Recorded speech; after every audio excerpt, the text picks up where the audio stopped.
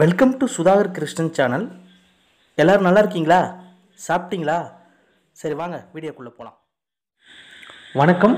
மாடி தோட்டம் அல்லது வீட்டு தோட்டத்தில் மாவு பூச்சிகளை கொல்லும் இயற்கை பூஞ்சான் கொல்லியை பற்றி விரிவாக இந்த வீடியோவில் பார்ப்போம். ஆய்வஸ் வணக்கங்க. இன்றைக்கி நம்ம இந்த வீடியோவில் ஒரு இன்ட்ரெஸ்டிங்கான விஷயத்தை பற்றி தான் நம்ம பார்க்க போகிறோம். அதனால் இந்த வீடியோ நீங்கள் ஸ்கிப் பண்ணாமல் ஃபுல்லாக பாருங்கள். மாடி தோட்டம் வீட்டு தோட்டம் வச்சுக்கிறவங்களுக்கு பூச்சிகளை கண்ட்ரோல் பண்ணுறது தான் பெரிய விஷயமா இருக்கும். அவங்களுக்கு எல்லாருக்குமே ஒரு சர்ப்ரைசிங் கொடுக்க போகிறோம். அதாவது ஒரு இனிப்பான செய்தி. எப்படின்னு சொல்லிட்டு பார்த்தீங்கன்னாக்கா, பூச்சிகளை நம்ம கண்ட்ரோல் பண்ணவே தேவையில்லை, அதுவாக கண்ட்ரோல் ஆகிடும். எப்படி அப்படின்னு பார்த்தீங்கன்னாக்கா, பொதுவாக நம்ம மனுஷங்களுக்கு வியாதிகள் வருது பார்த்தீங்களா, அதுபோல் பூச்சிகளுக்கும் வியாதியை உண்டு பண்ணி அந்த பூச்சிகளை கொல்றதுக்கு ஒரு பூஞ்சனம் ஒன்று இருக்குது. அந்த பூஞ்சனத்தை பற்றி தான் நம்ம பார்க்க போகிறோம். அது என்ன பண்ணுது, எந்தெந்த பூச்சிகளை கண்ட்ரோல் பண்ணுது, எப்படிலாம் அது பூச்சிகளை கொல்லுதுன்றதை பற்றி தெளிவாக பார்க்க போகிறோம். வாங்க. இப்போ நீங்கள் பார்த்துட்டு இருக்கிறது வெள்ளைப்பூச்சி, அதாவது மாவு பூச்சின்னு சொல்லுவாங்க பார்த்தீங்களா. இந்த மாவு பூச்சை இந்த பூஞ்சனை தாக்கியிருக்கு. எப்படின்னு சொல்லிட்டு நம்ம பார்க்கலாம். பொதுவாக மாவு பூச்சிக்கு அதோடைய மாவு தான் கிடையும். இதில் பார்த்திங்கன்னா அந்த மாவு இல்லாமல் வெறும் இதுவாக இருக்குது. நீங்கள் பார்த்தாலே உங்களுக்கு தெரியுது.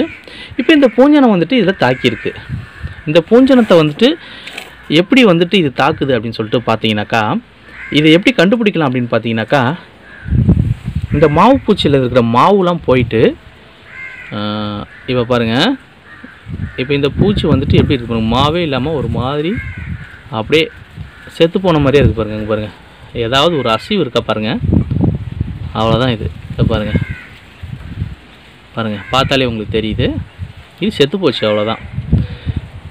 நம்ம எதுவுமே பண்ணலை, ஆனால் இயற்கையுடைய படைப்பு அந்த மாதிரி இருக்குது. சரி, இது என்ன பண்ணுது அப்படின்னு சொல்லிட்டு பார்ப்போம்.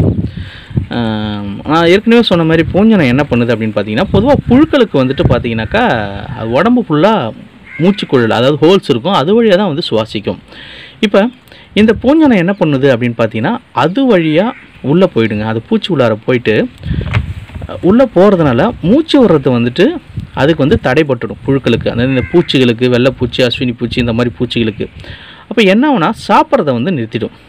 சாப்பிட்றத நிறுத்தினதுக்கப்புறம் அதை பண்ணி போட்டு அதுக்கப்புறம் அது சாகடிக்கும். கொஞ்சம் கொஞ்சமாக சாகடிக்கும்.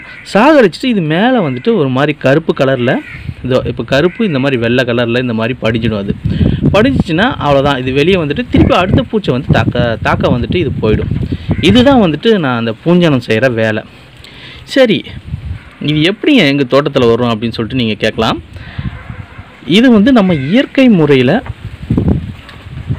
மருந்து அடிச்சுட்டு இருந்தனாக்கா கண்டிப்பாக இந்த பூஞ்சனம் எல்லாமே எல்லா தோட்டத்துக்கும் வரும். அது என்னன்னு சொல்லிட்டு தெரியாமல் நிறைய பேர் இருக்காங்க. இந்த வீடியோ மூலயமா நீங்கள் தெரிஞ்சுக்கலாம். சரி, எங்கள் தோட்டத்துக்கு உடனே வர வைக்கணும் அப்படின்னு பார்த்தீங்கன்னா, இது போல் இருந்ததுனாக்கா அந்த தோட்டத்தில் எடுத்துகிட்டு போயிட்டு ஒரு இலையோ ஏதோ ஒரு காம்போ எடுத்துகிட்டு போயிட்டு இன்னொரு தோட்டத்தில் வச்சிங்கனாக்கா அது பரவிடும்.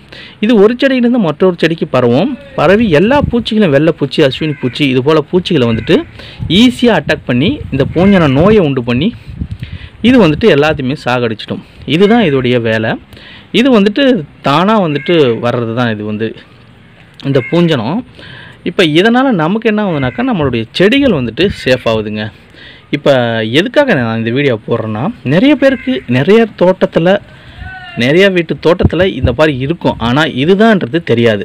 இப்போ அதுதான் நான் பாருங்கள், இந்த போல தான் இருக்கும். அது வெள்ளைப்பூச்சி பார்க்குறதுக்கே வித்தியாசமாக இருக்கும்.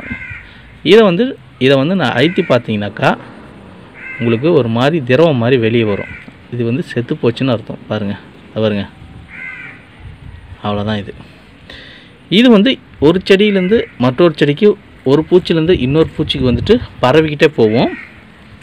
அதனால் இதை நீங்கள் நல்லா பார்த்துக்குங்க. உங்கள் தோட்டத்துலையும் இது இருக்கலாம், அதனால் கவலைப்படாதீங்க. அப்புறம் என்னங்க, பூச்சிகளை கண்ட்ரோல் பண்ணாமலே, நம்ம எதுவுமே பண்ணாமலே இயற்கையே இது போல் ஒரு வரப்பிரசாதத்தை கொடுத்துருக்கு. எல்லோரும் ஹாப்பியாக இருங்க.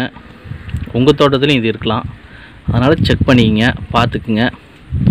இந்த வீடியோ உங்களுக்கு பிடிச்சிருக்குன்னு நினைக்கிறேன். வேறு ஏதாவது டவுட் இருந்ததுன்னா நீங்கள் கமெண்ட் பாக்ஸில் போடுங்க.